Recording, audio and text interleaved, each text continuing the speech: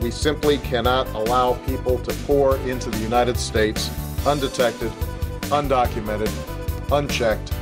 And complete the dang fence.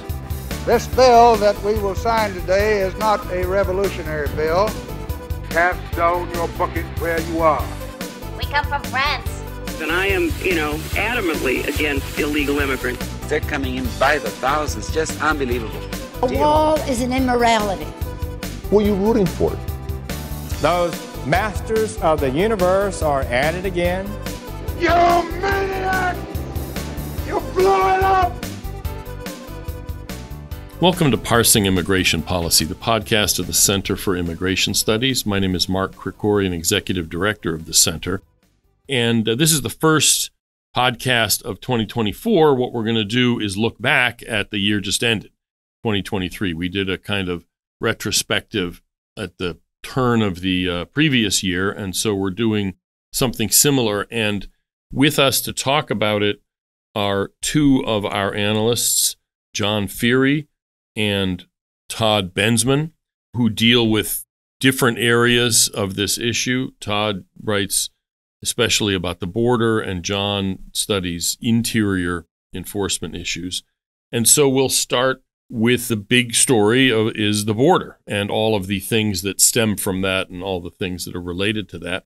And the first thing, I'd be remiss if I didn't mention that one of the things that happened in 2023 was that Todd published his second book, Overrun, How Joe Biden Unleashed the Greatest Border Crisis in U.S. History, which is obviously still available at Amazon and absorbed a lot of Todd's time, not just in writing it, but in this year in promoting it.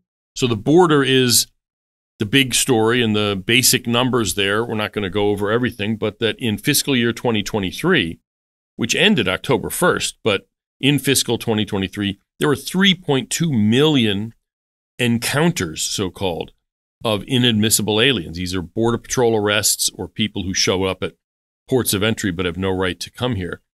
That's double the 2019 number, which was the last fiscal year that was fully non-COVID. So this is, despite the current press secretary's assertions that there's really nothing different going on at the border, the Homeland Security Secretary has said that the border is secure. We actually have double the number of illegal immigrant encounters. And that's not southern border, that's also northern border, ports of entry, everything. And to flesh out the calendar year of 2023, there are more than 600,000 more illegal immigrant encounters in October and November. And December, the number hasn't been released yet officially, but it's been reported by Fox News and others that it was well over 300,000, the highest month ever recorded. So this issue is, not going anywhere. There's a quote that really tees up the rest of this discussion well. In March 2023, Judge Wetherell in Florida issued a ruling in the case Florida v. U.S. relating to one aspect of the administration's policies of releasing illegal immigrants. And the quote starts, quote, "The evidence establishes that defendants have effectively turned the southwest border into a meaningless line in the sand and little more than a speed bump for aliens flooding into the country," unquote. So, Todd, let's start with you. Over the past year, have we seen the border be little more than a speed bump and a meaningless line in the sand? Well, first of all, Happy New Year. And man, that was one busy 2023. And the short answer to that is absolutely. The border, they say, there is no open border. It's not an open border. It is the definition of an open border, in my opinion. This whole thing really kind of starts in 2022 when the administration was ginning up the expiration of Title 42, which, as you know, and a lot of us know, is the pandemic era health measure that required the instant expulsions of all illegally crossing immigrants and to deny them the ability to claim asylum, just return them back to Mexico. Well, the intelligence community in 2022 was predicting, if you recall, numbers on a daily basis ranging from 12,000 a day to as high as 18,000 a day, or 14,000 a day, 15,000 a day sort of numbers. And the intelligence community figures really spurred the administration to put in place a lot of new policies. And when Title 42 actually ended, which was in May 11th. Yeah, there were legal challenges and fits and starts. It was going to end, and then it didn't end, and that sort of thing. Then we saw the realization of those intelligence community estimates, which have come true, especially in the last months, or you could say that the last months of calendar 2023, right, or maybe the first months of fiscal 2024, however you want to put it. But I would say that the demise of Title 42 had to have been one of the most influential events to occur on the U.S. southern border, because the numbers of immigrants that began coursing through just in anticipation of the end of this, that nobody was going to catch them and return, that they were pretty much all probably going to get in, that the odds went sky high. The needle went into deep green, that you were going to get in, right, and stay in after that. And so we saw the numbers move to now 14,000 a day, just like the intelligence community reported would happen. Although it did take longer than expected, because, the numbers were really blowing up before the end of, kind of in anticipation of the end of Title 42, because if you just got bounced back, there were no consequences. But the prospective illegal aliens and the smugglers did sort of have a little bit of a wait and see, because the administration was saying, we're going to get tough. And so the numbers actually went down a little bit from their stratospheric heights right after Title 42. In June, the numbers were lower, right? Right. There were a couple of things that were going on there. I mentioned that, the administration put together some new policies to try to contend with what the intelligence community said was going to happen. Right. And a couple of those policies had to do with kind of allowing hundreds of thousands of intending border crossers to, as you like to say, and I like to say now too, to schedule their illegal crossings, right, through a phone app called CBP One that allows them to, with approval in Mexico or elsewhere, cross a land port. In other words, a legal port of entry, and then be let in and let go. That's right. And so those numbers, those policies went into play really in an expanded way in January of 2023, very, very significant, because as we know now from our FOIA requests, a minimum of 500,000 came through that way. And right. So whatever numbers they were reporting crossing illegally between ports of entry, and they were claiming victory and running laps and everything, is somewhat mitigated by the fact that they just transitioned those entries to another kind of entry and called it something, counted it under a different category. Right. But total, and they're still doing that even now. Right. But we are still seeing all year long, especially since May, we're still seeing the number of people crossing illegally, just blowing off the CBP One app, absolutely escalate in stair-step climbing fashion. Right, from, right. 7,000 a day, 8,000 a day to, 14,000. And I think we've seen a 15,000, or we will shortly as of this recording. And I think the intelligence community estimates of 18,000 are very realistic, that we in 2024 will start to see those kind of days as well. So between the demise of Title 42 and the implementation of these pre-scheduled crossings, you can fly in too.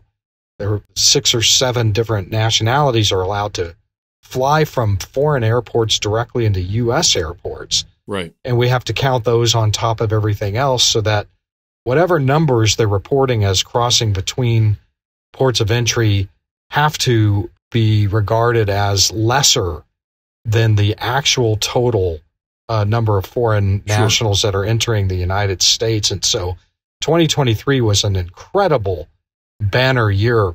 And one last thing that I would point out about 2023 is in the beginning and in 2022, the administration was promising all these draconian, Trumpian-esque kinds of policies. We're going to do expedited removal. We're going to be deporting people. We're going to do fast track asylum claim adjudications, right, and move people back out. And within a week or two of the end of Title 42, I went down to the border and saw for myself that they weren't doing any of that at all. Right. Yeah. And so they never did any of that. We ended up with, I want to say they're claiming in their most recent ICE report 142,000 actual removals for the fiscal year. Not really breaking that down. We don't really know what those are, but clearly it's not nearly enough to act as a deterrent on illegal border crossings. Those numbers are just incredible. We're watching something historic happen down there again. I have some other border things I wanted to talk to, but since you brought up the ICE report about removals, John, this is your area. So what happened last year with removals by ICE? ICE deals with illegal immigrants already in the country, as opposed to Border Patrol and the rest of CBP that deals with mostly just at the border. There was a report recently about their activities, sort of what's going on. The administration's claim has always been that the Trump administration was just wasting time chasing after ordinary illegals, and that meant there wasn't the focus on the really bad guys, the criminals that needed to be focused on. Is that what the ICE data shows or not? No, it does not. As predicted, the Biden administration did claim for 3 years and continues to claim that they're focusing on the worst of the worst, I guess inferring that the Trump administration was not going after criminal aliens. Right. But in reality, what happens when you arrest large numbers of illegal aliens, you tend to arrest large numbers of criminal aliens at the same time. It's something that this administration either doesn't appreciate, doesn't understand, or doesn't want to understand. Or in reality, they had always planned to gut immigration enforcement. And the way they've been doing it is by claiming that they're narrowing their focus on criminal aliens, hoping that that's enough to get the media off their backs or to placate people who want to see our immigration laws enforced. But their own data show that, in fact, the numbers of arrests and removals of criminal aliens are down dramatically. And I'll give you some numbers here. And just to point out, this report that just came out, ICE produces an annual report every year. Usually it gets released at the beginning of December. It's for the previous fiscal year. So this is for 2023 fiscal year data. This administration decided to release the report on a Friday afternoon, the last calendar day of the year, right after Christmas, right before New Year's. No press conference, no opportunity for media to ask questions. And that's probably because the results are not good. And I'll give you a few different numbers here. What I decided to do was look at the last 3 years, fiscal years of the Biden administration, 2021, 2022, and 2023, and compared them to the first 3 years of the Trump administration, 2017, 18, and 19. And here's the results. There's been a 57% decrease in arrests of criminal aliens. There's been a 68% decrease in at-large arrest of criminal aliens. At-large arrests are basically operational type arrests where ICE goes out and locates aliens in our communities, as opposed to a custodial transfer arrest where a local sheriff has arrested a criminal alien for some sort of local crime and then transfers that alien to ICE custody for removal. Right. ICE gets a lot of arrests through that process, of course, but the at-large arrests are down 68% because ICE isn't going out and doing operations like they should be. Right. There's been a 44% decrease in detainer requests issued on criminal aliens. These are the requests that ICE issues to sheriff's departments that have arrested criminal aliens, saying, please transfer them to our custody when you're done processing them for their criminal records. Well, they're not even trying to take custody of a lot of these people. It's down 44%. Deportations of criminal aliens are down 67%. And as far as immigration-related criminal prosecutions, this is where ICE and DOJ work together to prosecute aliens for various immigration crimes, like reentry crimes, things like that. That's down 55%. So the message, as Todd mentioned a moment ago, that people are hearing is that once you make it into the United States, your odds of being prosecuted, arrested, removed are much lower than they have been in the past. And of course, that's contributing to people arriving at our border in large numbers. Right. To go back now to sort of some of the consequences of the Biden administration policy, Todd, I wonder if you could tell us a little bit about what Texas is doing, because Texas seems to be is the border state that is trying to make up to the degree possible for the Biden administration's unwillingness to enforce immigration laws. And this year, several things interesting happened in this regard. They started to put concertina wire on the riverbank to keep people from being able to get in. They did these floating barriers in the Rio Grande to stop people from even getting across the river. And there's been some sort of butting of heads where Border Patrol has been sometimes cutting the wire that Texas put up, and usually Border Patrol and Texas law enforcement work pretty well together. This seems to be creating a kind of irritant. So to put this into context, Texas sued the federal government, and in June of 2023, the Supreme Court issued a ruling, the effect of which is that basically says states are not allowed to sue the feds, even if the feds are obviously violating the law and not doing their job. So just a little bit on what is Texas doing? And you've written some about this island that they took over on the border, on the river, to try to stop illegal crossings. Right. Well, 2023 also brought us a federal-state showdown that we haven't seen in a really long time.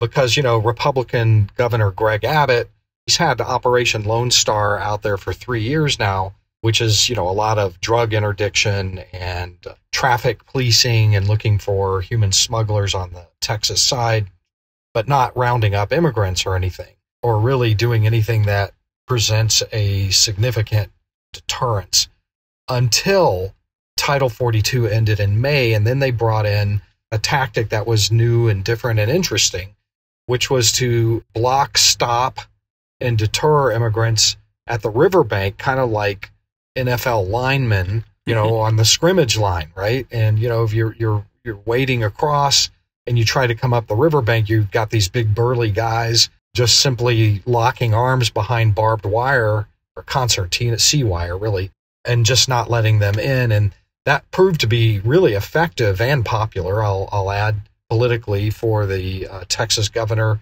in Matamoros, right at the moment of the expiration of Title 42, when just thousands and thousands of immigrants were rushing across to get in before these supposedly draconian new Biden policies that never materialized. They pretty much shut it down in the Matamoros sector, that area down there, which is South Texas, all the way down in South Texas. Yeah. And then they expanded it in the Del Rio sector, which was kind of up and coming. We've seen that happen. A lot of illegal immigrants by the thousands, 5,000 a day coming across there. They did expand it and militarized hundreds, thousands of yards of Texas border and did Operation Hold the Line. That's what they call it there. But they, were at interesting loggerheads with the federal Border Patrol agents under Mayorkas, who then began cutting the Texas wire, or worse, bringing forklifts in right in front of the Texas troopers and lifting the wire up and letting all the immigrants in. Because, once they take custody of these immigrants, then they just process them into the country in about 24 hours. They're all in. And so this has been going on so much in Texas that finally the immigrants just overwhelmed whatever vestiges of tactical policy that Texas was trying it down there, and they were just completely swamped. Now there's really very little that Texas is doing or can do because they're just absolutely swamped, overrun themselves. But 2023 was very interesting in that a state was really trying all sorts of different things to new things, including closing commerce with Mexico by doing truck inspections, 100% truck inspections. They did that quite often all through 2023 for 2, 3, 4 days at a time, backing truck traffic into Mexico 10, 20 miles until the Mexicans cried uncle and would start rounding up immigrants for a while and deporting them to the South. And so really you've just had this push-pull federal-state conflict all through 2023. I don't really know whether 2024 will bring us a lot more of that, but the, I guess, conflict extends into courtrooms as well over all kinds of different tactics. And one of the areas that conflict is going to happen in a courtroom, and that's going to be this year, is a law that Texas passed this, in 2023 to authorize arrests of illegal immigrants for having illegally entered Texas. And so, the usual suspects are going to sue, saying that Texas doesn't have the authority for that. So we're going to see in this year a continuation of this conflict between the states and the feds over whether the states are even allowed to try to enforce immigration laws or enforce the border in general if the feds don't want to. Right. And this is definitely going to be worth watching because for a couple of reasons. But one thing that we have to keep in mind, Texas has been sort of ground zero, a major epicenter for the mass migration crisis for 3 years running. But if Texas ever does find true success and, finds the perfect cocktail of ingredients where everything kind of works, you still have the problem of Arizona, which has sprung massive leaks of, I wouldn't even call it leaks. I mean, just absolute, fire hose flooding of illegal immigration over the Arizona border. So we have to kind of keep in mind the broader context, which is that you still have California and Arizona and New Mexico, even to a certain extent, that really underscores the fact that this is illegal immigration and border security really is a federal problem because. Yeah, of course. Yeah. So, I mean, just kind of something to keep in mind as Texas continues on with the things that it's trying. You've got a huge number crossing into places in Arizona. I think they're still coming through Yuma, but the Lukeville area, and you've got lots coming over the California border as well. Right. Although the interesting thing is, California is the farthest away if you're coming through Mexico. So in a sense, it's intuitive that people would try South Texas because it's so much closer, even though it's still far, still 1,000 miles, but it's 1,000 miles closer if you're coming through Mexico. But the interesting thing is if they're going to Arizona, and they are in huge numbers, California is getting an increase, there's no question. But my sense is, and I don't know how much of this is I guess this is sort of half tongue-in-cheek, but only half, is that not only are people who live in California trying to leave, but even the illegal aliens aren't all that interested in going to California because just as Californians are all moving to Texas, the illegal aliens are picking Texas over California. Anyway, another effect, John, of all of this disaster inside the United States, in other words, not right at the border, that we saw developments on in 2023 is basically the issue of illegal immigrant kids. And that there's two things that were sort of noticeable. One is that it was reported that the Biden administration, specifically the Health and Human Services Department, lost some 85,000 unaccompanied minors. In other words, they followed up on them in a very superficial way just by calling the sponsors.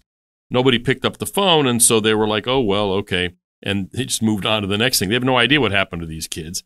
And one of the things that happened to some of them, at least, and this was reported by the New York Times, of all places, in a series of stories they started publishing in February, was the exploitation of minors, child labor, basically. There are kids working in roofing and in dangerous factories. And we're not even talking just about like 17-year-olds who were basically working age in the countries they come from, but kids much younger, 11, 12, 13-year-old kids working in very dangerous conditions. So what's the story on those issues, John? Well, this was, of course, entirely predictable as well, because under the Obama-Biden administration, when Mayorkas was deputy secretary of DHS, there was a large influx of UACs, unaccompanied alien children, coming across the border.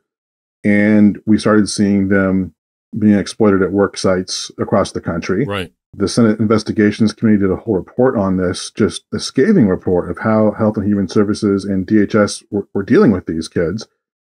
And one of the agencies that came to the rescue, of course, was ICE. They uncovered, through a worksite operation, through a trafficking investigation, they uncovered a number of kids working at, for example, an Ohio egg farm, which became a sort of a central story.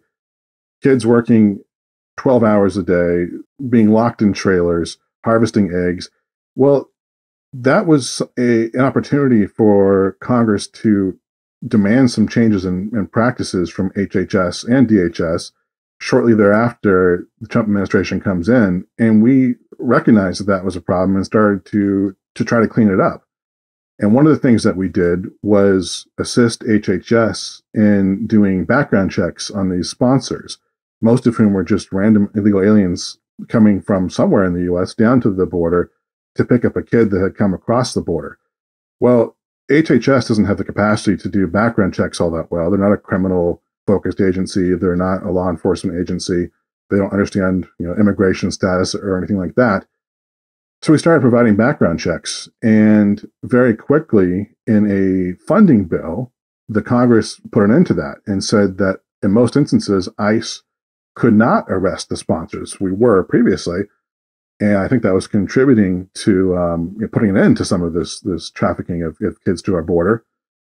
But through a funding bill, the Congress stopped that, largely because of a proposal that was written by none other than Senator Kamala Harris at the time. And the result was that there was an uptick in kids being trafficked to the border and an increase in complaints going to the HHS hotline about kids being exploited. And then as soon as the Biden administration shows up, well, they put an end to worksite investigations almost entirely. They are not arresting sponsors like we were under the Trump administration.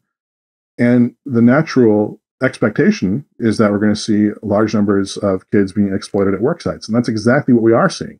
As you point out, the New York Times has done some amazing reporting on this. But the problem with the New York Times is that they can do the who, what, when, and where, but not the why. They won't tell you why this is happening. They can't bring themselves to say that. And the reason is because of the policies of this administration. And in fact, one of the data points that just came out in this ICE in-review report shows that in 2019, fiscal year 2019, there were 6,351 removals of unaccompanied children. Last year, only 212. Wow. In 2020, only 220. Just a dramatic cut in the number of UACs that are being returned home. Well, what is the effect of that? You're not doing worksite enforcement. You're not sending kids back. Guess what the result's going to be? It's going to be large numbers of kids coming across the border, and those kids are going to be exploited. That's the legacy of this administration. And it's interesting that there's sort of a parallel here with the next story I wanted to talk about, which is that, the who, what, where, and how is something that even institutions that are, not hawkish on immigration, let's put it that way, are willing to talk about, but not the why. And that's the next thing I want to talk about is this busing issue of illegal immigrants being sent to big cities. And it kind of, the part of it that gets everybody's attention is Texas's program of giving people free bus trips if they want it to New York City and also to other places, to Chicago and to DC. And the parallel, I think, here is that they realize it's a problem. Political leaders of these cities, all of them Democrats, all of them sanctuary cities, but the why, in other words, the root cause this is happening, the policies of their own party's administration in Washington, is something they're not willing to talk about. And the migrant crisis in New York is sort of the one that everybody focuses on because that's where all the media is based, and so that's what gets the attention. It really started in 2022 with busing people when Governor Abbott in Texas started this. And initially, and even now still, the mayors of these cities are blaming Abbott, and this is an evil thing by Texas and all that, but only a tiny fraction of the border-jumping illegal immigrants coming to these cities are actually being bussed there by Texas. But it was in September of 2023, that the issue got so bad that Mayor Adams of New York went beyond just asking for more money from Washington, which is the kind of the first reaction of a lot of these big city mayors, is not to criticize the policy, but just say they need more taxpayer money to fund it. In September, Mayor Adams said, quote, "This issue will destroy New York City," unquote. And that, seems to me a significant escalation, even though he still hasn't reached the point of calling for actual concrete changes at the border. Any thoughts on, if you think these big city mayors will actually get to the point of openly challenging their own administration in Washington and saying, you have to change border policies, immigration policies, in order to stop this flow rather than just say, give us more money. Any thoughts on that? I have a couple of thoughts about that. One is that, 2023 saw the, I'd say, open rebellion in major American cities of permanent generational Democratic constituencies against their party over this issue. Go Google, any Chicago assembly meeting, a city council meeting, and you'll see these rooms packed to the rafters with extremely angry Black community leaders upset at seeing the city divert, $50 million a month, hundreds of millions of dollars for housing subsidies and food and clothing and medical and everything for illegal immigrants that are coming to Chicago, when they've been demanding for 50 years, even tiny fractions of that amount, and they are mad. I mean, you can watch these videos.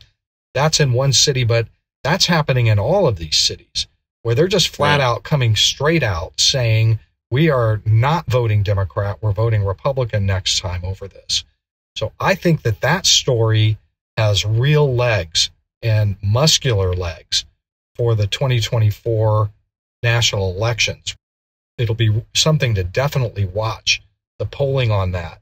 Because, our national elections now, especially for the White House, they're razor-thin margins, and doesn't take much to swing one of those elections one way or another. And this issue of, the border crisis is one of those issues that's always been in the top 2 or 3.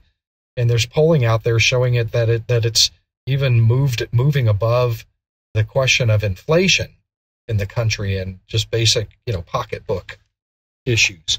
So that's something to watch. And the other thing I would mention is it's really disingenuous of these mayors to blame Greg Abbott for, busing all these people in.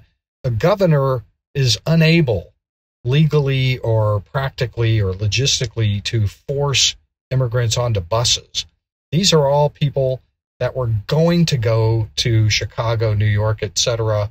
on their own anyway. Right. Greg Abbott just facilitated their transportation by offering freebie, passage. So free passage. And in any case, the numbers that he's allowing to board buses for free are, fractional compared to the total number that are just buying bus tickets and going there, and have been for 3 years straight. 2 years before Abbott ever even bothered to do that. That whole thing is just always mischaracterized. Abbott's not busing anybody. He's just giving free passage to people who were going to buy tickets anyway. Right. Yeah. The interesting thing is when that program was announced, which is now, I think, was in 2022 when they started doing that, I wasn't against it, but I was kind of skeptical it would make much difference. It was called a stunt, and, politics is partly theater anyway. And so, stunts are fine. I just didn't think it would work. But man, oh man, 2023 showed that it was the most effective political theater ever. Any thoughts, John, on the busing issue before we get to our last topic? Yeah, one additional thought on that. I mean, I think it is a nice thing to see these sanctuary governors and mayors raising the immigration issue and being very frustrated by what they're seeing. I think that deep down they understand, as Todd mentioned, these people are coming across the border and they have to go somewhere. And they are going to go to New York. They are going to go to Virginia. They're going to go to Maryland. They're going to go to all these different states. Right.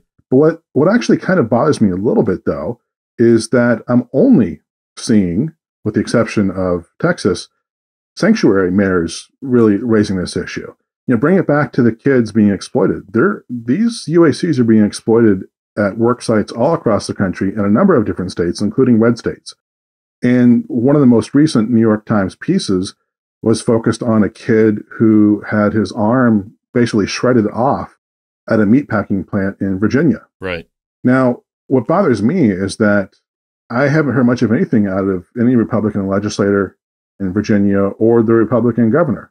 Why isn't the Republican governor of Virginia, Youngkin, saying, I want to see ICE doing worksite investigations in my state immediately. I want to see ICE operations removing every illegal alien in my state. My state is a magnet for illegal immigration. We know this to be true. A lot of Central Americans make their way to Northern Virginia. Other governors like Youngkin could be calling for ICE to do more. And instead, we're just watching these politicians from Chicago and New York make these demands. I think we need to see a little more out of the Republican leadership in the state. No, it's an interesting point, because even when Republican politicians, and obviously there are a lot of exceptions, but even when Republican politicians are criticizing what's happening at the border, they're just focusing on the border rather than drawing the connection that is obvious, that what happens at the border and what happens inside the country are related. I mean, you can't have lax policies inside the country and not deport anybody and not do any interior enforcement, et cetera, and think that somehow border enforcement is going to pick up the slack and fix the problem. So anyway, our last specific issue and development I wanted to talk to in looking back at 2023, and this is something that's ongoing, is the fight over the Ukraine supplemental funding bill. And I'm not sure if you're not in Washington, you follow this super closely, but it's a very important issue. President Biden submitted a bill not to fund the whole government, but for extra money to send to Ukraine and also lesser amounts to Taiwan and Israel. But the White House included in that a request for extra border funding. And that gave the Republicans an opening to say, okay, we're for all of this stuff, but if you don't change policies, the border funding is just going to be used to wave illegal immigrants into the country even faster. And so the Republicans, even though they only have one half of one branch of the government, are using their leverage to try to extract policy changes from this administration. And the Democrats have resisted. Republicans have so far held firm, and no deal was struck before they left town for the holidays, and they're going to come back this month and continue to deal with it. This is going to be an interesting fight to see whether the changes Republicans are demanding, basically they're demanding that a bill called H.R. 2, which the House passed in May and has a lot of border-related measures in there, closing loopholes. It's not a magic bullet that will do everything, but it's probably the best enforcement bill we've seen passed by either House of Congress in many, many years, whether they're going to hold the line and insist on that. Any thoughts on what's going to happen with that, or, how's that likely to work out? Well, I'm always skeptical of, deals like this. I think that what we should look for in any deal that does get struck is, let's say the administration comes back and says, okay, we'll make this, that, and the other concession. We'll start doing this, that, and the other, and it'll be really Trumpian. Then they'll cut the deal. The money will, go out to the Ukrainians and whatever. But then there'll be loopholes, and they'll find ways to just really not meet the letter of the deal, and the money, went through, but not the policy.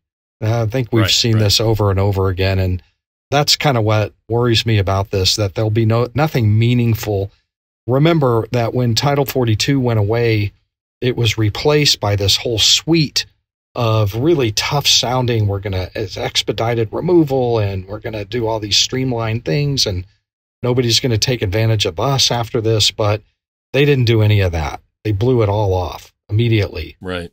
Are you, John, are you similarly optimistic about what's likely to happen on HR 2? Well, last year during one of these podcasts, I made a prediction that during this past year, Congress will be way too focused on border security related bills, which, even though HR 2 is great, it's largely border security focused. There's not much interior enforcement in it. Right. And I predicted that it wouldn't go anywhere anyhow, and that we'd continue to see large increases in illegal immigration during 2023, which means I'm either a long lost descendant of Nostradamus or the politics of immigration have just gotten way too predictable in Washington, D.C. I think it's the latter. But my prediction for this coming year is a little bit different because it is an election year. And I think that quietly, the White House does want some sort of an immigration bill they can point to say, look, we understand there's a problem, and that's why we proudly signed whatever the bill is going to be ultimately named. Right. But if the Republicans aren't smart, that will give Biden a political win, at least on paper, but it won't have any actual impact on the illegal immigration coming across the border. That's the worst case scenario. Right. That's what I think might happen. There may be some good things in whatever gets passed, but I actually am a little more optimistic about something coming out of Congress this year. Okay, well, that's interesting because that's where I wanted to end with his predictions. And I listened to your predictions from last year and the end of 2022 about what was going to happen in 2023. And the parts that jumped out at me were, it's not going to be pretty. And you said, it's not ending anytime soon. So I think you were pretty on the mark there. And frankly, honestly, it's sort of like what your prediction was now. A couple of the other predictions, we had Art Arthur and Jessica Vaughn last year doing the retrospective for 2022. And Art he said he was kind of bullish on the use of appropriations power by the Republicans in the House to get change. And that hasn't really happened, but that's what this fight over the Ukraine funding bill is about. And his other point was that oversight activity would be significant. And we have, in fact, over 2023 seen in the House, the Homeland Security Committee, the Judiciary Committee, and the Oversight Committees all issuing reports, in a sense, both to just get the information out generally, but also to lay the groundwork for the impeachment of Homeland Security Secretary Mayorkas. We'll see if that comes to fruition. And Jessica had predicted more action at the state level, which again we have seen in 2023. So I don't have a sort of earth-shaking prediction myself, but Todd, if you have anything you want to predict for this coming year, we'd love to hear it, and then we'll either praise or embarrass you both and myself at the end of the year when we do a retrospective for 2024. So any thoughts, Todd? Well, I won't be surprised if we see the intelligence community's prediction come true of 18,000 days. If they're not going to detain and deport at the border and at the interior in significant numbers, we're going to see this border crisis go all the way through to the end of 2024 in ever higher escalating numbers all the way through. I would predict that 2024, and I don't see anything like that actually happening. I'm not optimistic. So I think 2024 is going to be the next new greatest record-breaking number of crossers in American history.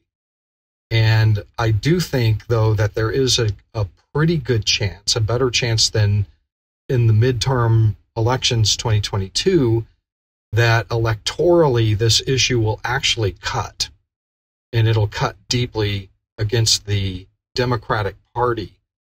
That's a big prediction that maybe the Republicans will take the White House on this narrow, thin margin that they're developing over this issue, because unlike in 2022, the interior of America is really feeling this and seeing it before their eyes, whereas in 2022, still kind of not so much.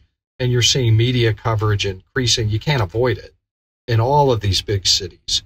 So I think I'm hoping, or, you know, that I'm right on that, but maybe not. Maybe not.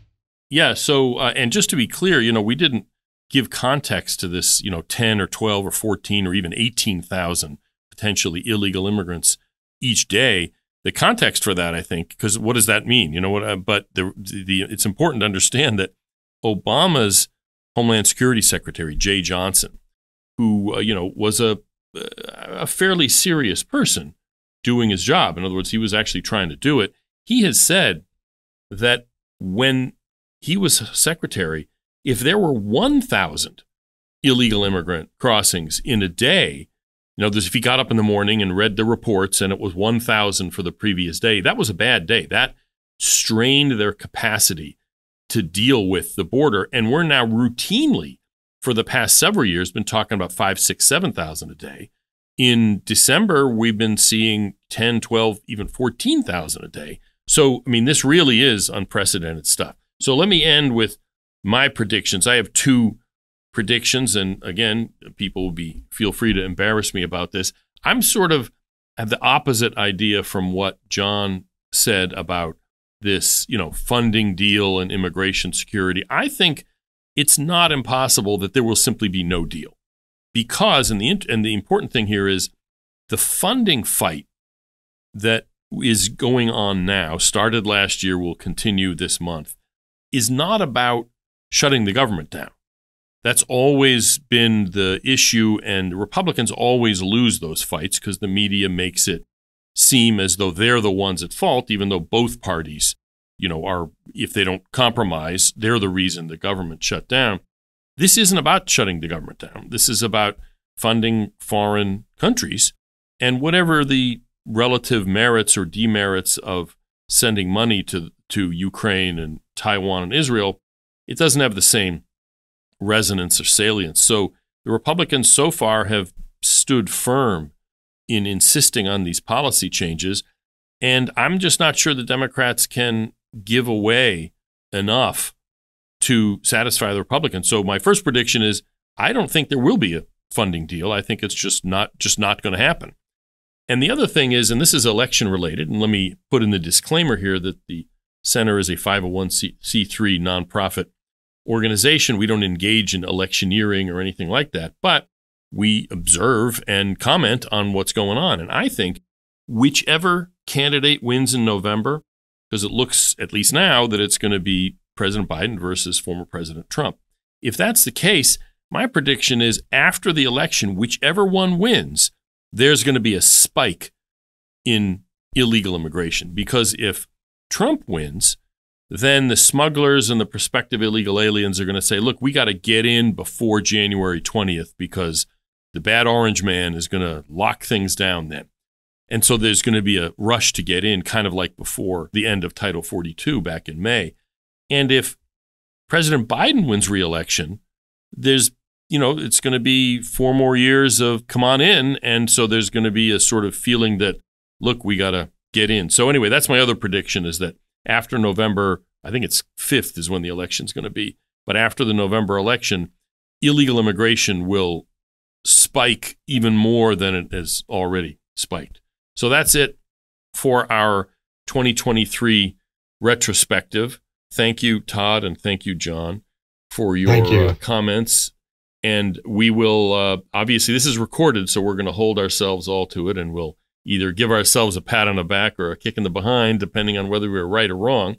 I haven't mastered the skill of making predictions that basically couldn't be disproven. You know what I mean? So I'll try to work on that this coming year. And thank you, listeners. Happy New Year to everybody. And let's hope that 2024, in an immigration sense, turns out to be better than 2023 was.